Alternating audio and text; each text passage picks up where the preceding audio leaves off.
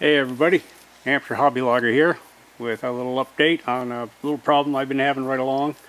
It seems to me the longest that the gasifier runs, it gets packed tighter and tighter and tighter with the charcoal right around down in the grate, and it starts out real well. Yeah, good volume of gas moving through, and a good flame to start with and everything. Then it just gets weaker and weaker. And I think I figured out the problem with that is that it doesn't allow, the sides are too high on the thing to allow the charcoal to excavate out of the way to make room for the new stuff that's making gas down through the inverted bell and down through the hearth. So once it gets past that, and if it just packs around the outside of it, it's not burning anymore. So it's just it's plugging everything up, and it's not allowing everything to move through. So what I have done is I increased the size of the holes in the bottom of the grate. I punched them out to 7/16, and this morning that seemed to work just a little bit better, but not much. And this morning I came down and I was looking at it, and I've been yakking with a couple of the guys there about it. And I think what we have to do is make that either a shallower bowl or even a dished plate as a grate to keep the cinders and the charcoal moving off to the side and out of the way of everything, so you can keep the good potent charcoal moving down through. So what I did do is I just took it out of the thing there and cleaned it out, and stuck it up on the vise, and I got the plasma cutter out, and I cut some of these notches out of the side. Now they're 3/4 of an inch wide and 3 inches long, basically, and it on each 1/3 of the thing between the hangers there. So I can just kind of point it out to you and show you what I've done on it. That's the kind of slice right there.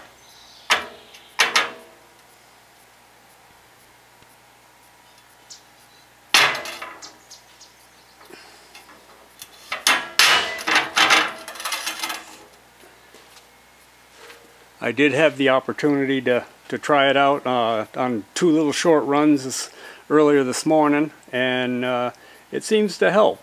So when you shake it, it allows the charcoal that's really not adding anything to the equation to move out of the sides and drop down into the barrel. The good thing about it is if they're not really burned up well, then you recycle it, you put it back in for your next startup, and that's your char to start with on the next go around there. But I'm going to try this out again, and I've changed things down a little bit on it. I added another port to the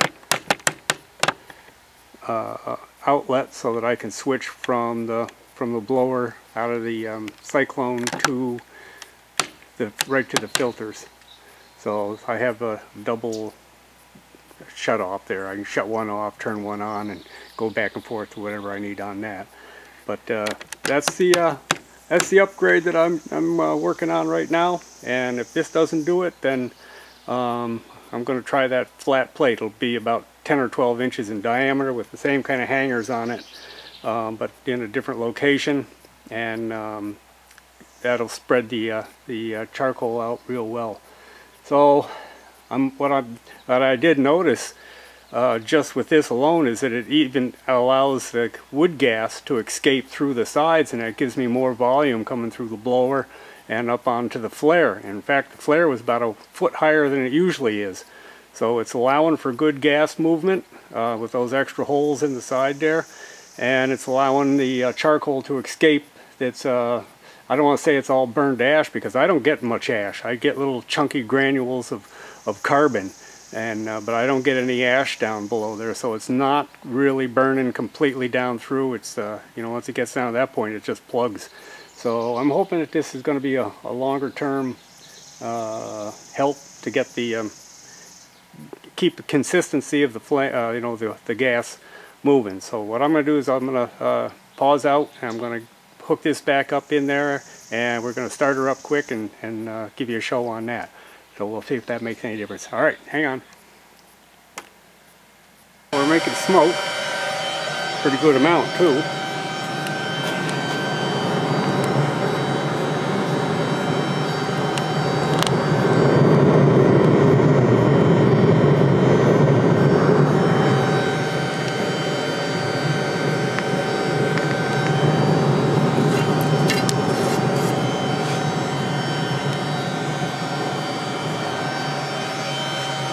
I guess we're almost ready. I just wanted you to catch the sound of it when she's really pulling good.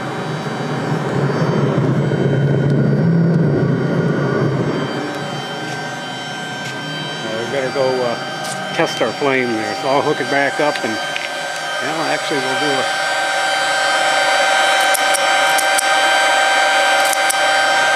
enough flake. I can see it starting to brown up a little bit, so it's getting close. But it's also losing a little bit of volume. We'll give her just a little bit of a shake here, and then we'll close the hopper up. There we go, that juiced her up a little bit. Okay, I'm going to close that up.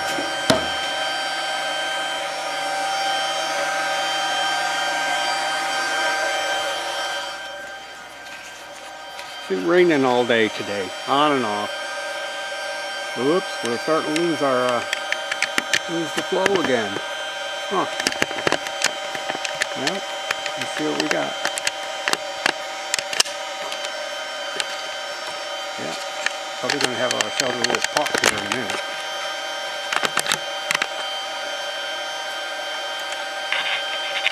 Plug her back in. See what's going on.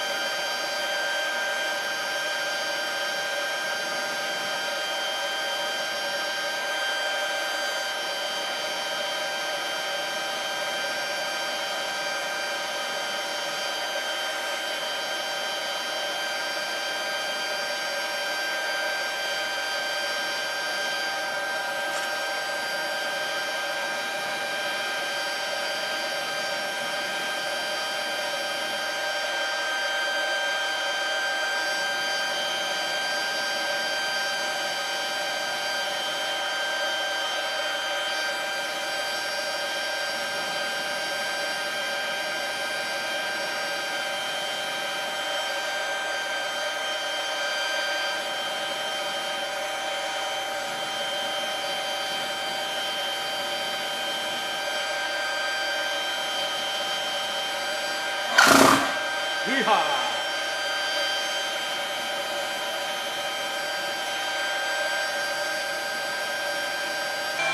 Well guys, it's still the same day, and never being one to look a dead horse in the eye, I decided I'm going to try that again. So I took the shaker out, cleaned it all out. I cut some more, or not the shaker, but the grate, and I cut the side holes a little bit bigger, and I even used the straight edge this time, so it looks a little better.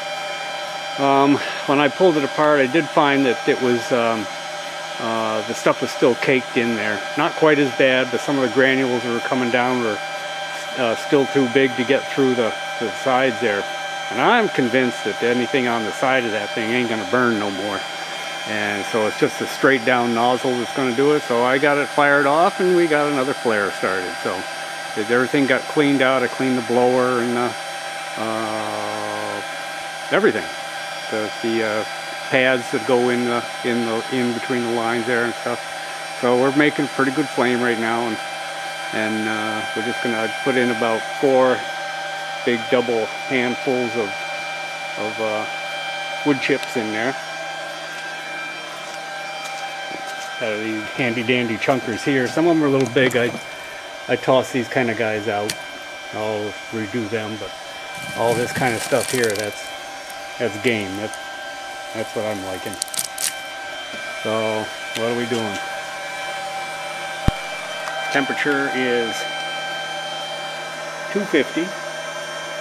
I just started it, so it's got a little ways to go to warm up. And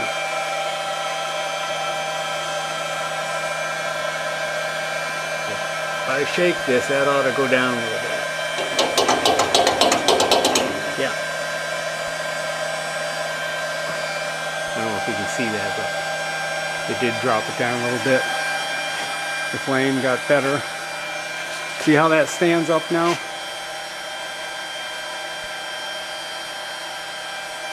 That sucker is probably 3 feet. Well, I bet it's 2.5. There's one. I got 30 inches. 31, 32 inches on it.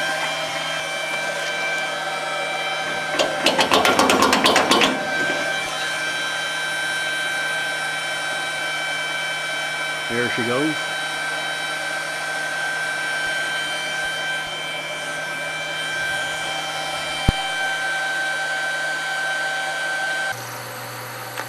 Okay guys, so we got the filters switched over to the main ones now, and everything's on. We're getting some smoke out of there, so it's going through the big main filters. We're going to touch her off and see what we got.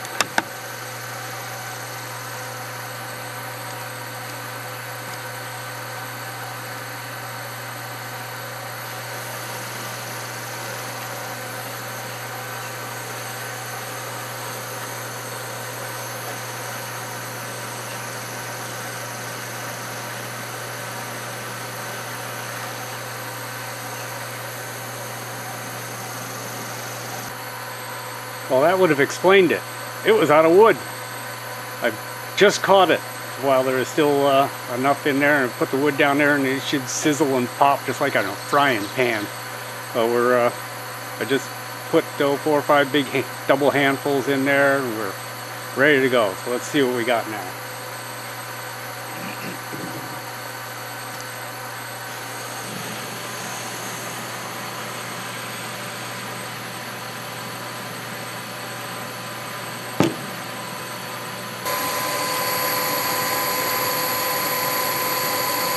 That's just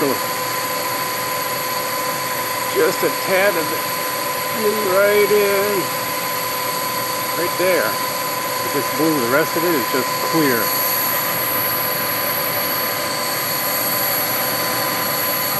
Really? Yeah. Just clear, guys.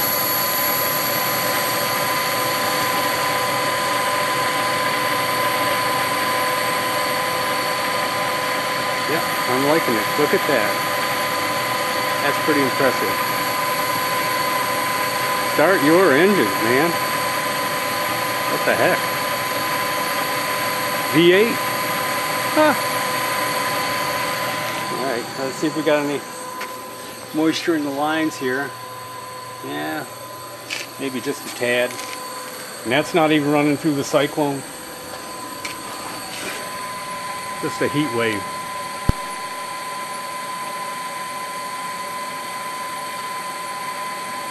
God, look at that. That's just a heat wave, guys. Huh. Well, write that one up. Let's check and see what we got for a manometer here. Oh, it's pulling good. Pulling real nice. This is where it's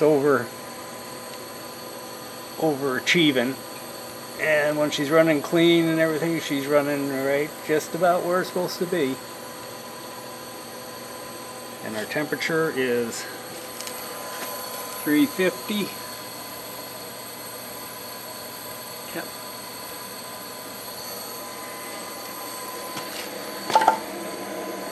You can hear it.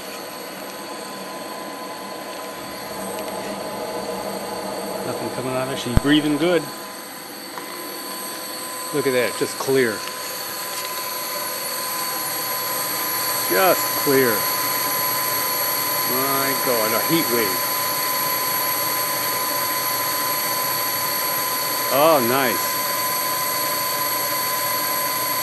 I better check my pants. See if something didn't happen there. My God, that's alright. Alright, well, too much excitement, not good for me. I'm going to shut this down and we'll have something to show you later.